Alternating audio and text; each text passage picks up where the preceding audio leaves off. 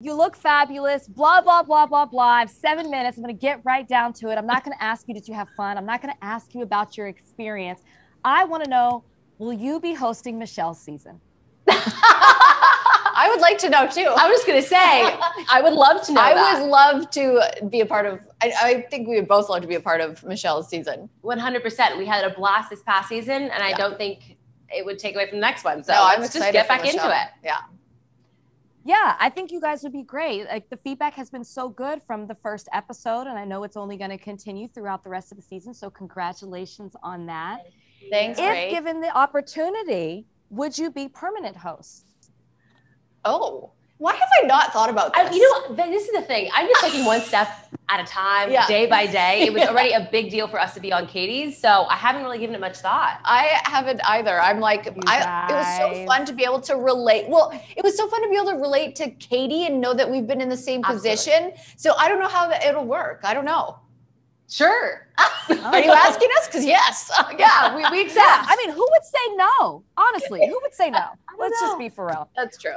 Okay, let's get into Katie's season, because you guys are in such a unique position. You've been contestants, you've been leads, and now you're advising / hosting this season. With Katie, I know that she's giving you guys a lot of credit for how you helped her get through the season. And there's one point in the trailer where we see her say, like, she's done, she's out of here, book her flight home. But she credits you guys, and we all know we have those moments, by the way. Right? Yeah, every lead has I was like, moments. relatable. Yep, absolutely. But she credits you guys to bringing her back and to giving her the advice to make her stay. What is it that you said to reassure her to make her want to stay? I think it was just nice for her to know that we all felt that same way at some point through our seasons. So I think just hearing us be like, we've been there, we totally understand where you're coming from. It's really hard. You're drained in every way possible. Yeah. We know, but we're here to support you. You're going to have these days, ups and downs, but you got to get through it.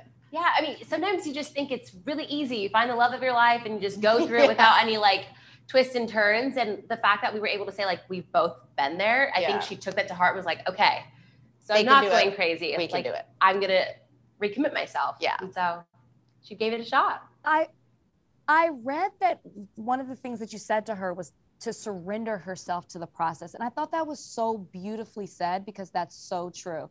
Did you have to keep reassuring her that, like, you got to just let yourself fall? Yeah. That's the one thing I told her to do. Yeah. I think it was just more of like reassuring her through the whole way of doing that. And again, just, I know, Rachel, like, for you personally, wouldn't you love to have 2 other people who had been in your position there to help guide you through your emotions and see it from an outsider perspective who's also been in your shoes. Yeah, so I think we just had to reassure her through the whole season that all of her feelings were valid. Yeah, it's a very lonely process. So to be with people who've gone through it is really a game changer, to be honest. I'm a little jealous. I know, I was too. Absolutely. Yeah. Okay. So it's also, maybe it's like a behind the scenes secret that usually the ladies know their top 4 or 5 from the first night, from the get-go. With you guys, did you see who Katie was gravitating to from the beginning? Yeah, I would say so. I think women's intuition is always pretty bang on. So I feel like not only did she didn't like say it out loud, like, this is my top 4 or anything, but she knows who she's like initially has that spark with. And I think something else we told her was to also not rule anyone out. So, you know, sometimes sparks take a little longer to fly. Or she would like mention somebody's name multiple times throughout like our conversations. We'd be like, are you telling us something? And she's like, no, I'm just trying to figure it out. Like, okay. And what were those names? You're just have to watch.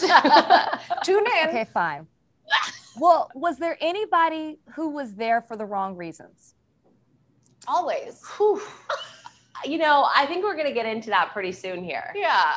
But there always is. Yeah, I feel like it wouldn't be The Bachelor or The Bachelorette if there wasn't one person there for the wrong reasons. I would have to agree with that. Okay, and did she find love? Because I can't remember. What was his name again? Oh, Shoot. Are you trying to get us again? I don't know. It is early. Look at her. What? She's good. I haven't had my coffee yet, but I'm sharp enough to know. I have no idea. Yeah. Is she happy? She is very happy. Yeah, she's Katie's like a strong, confident, secure woman. And so I think no matter what she does, she's always happy and she's just, I don't know, confident in herself. Well, we'll see her be unhappy too in the season. But yeah, she's good. She's good. What do you think will surprise us this season? Because like here we are, we've seen so many. What's something that you think will stand out to the viewers? That's a good question. Maybe like the men's vulnerability. I think the men are super vulnerable, but also how confident Katie is. And she's not afraid to be like, walk out that door now and like actually let me excuse you because I know you're not here for the right reasons. Yeah. And I'm not wasting my time. So I think you're going to see her kind of be like a little firecracker. Yeah. It's different. Yeah. Okay. All right. Well, you guys seem very happy too. Are we wedding planning? Big, small? What are you doing? Have we started? You know what's funny? Yes? No. You know what's so funny is I always wanted a small wedding and Jason wants a big wedding. And now that we honestly just wrote out our family, I'm like, and it's going to be a big wedding. So like, it's bigger, I guess, for us. You can't help it. I was going to say it's the first test of marriage to compromise and have a medium-sized wedding, but it's going to be big. It's going to be big. It's going to be big. It'll be big. You can't help it. Okay, ladies, so good to catch up with you. Good to see you. Beautiful. You're doing a fantastic job. Thank you, Rach. It's so good to see you. Thank you for watching. If you want more extra, hit the subscribe button and the bell so you'll never miss a video.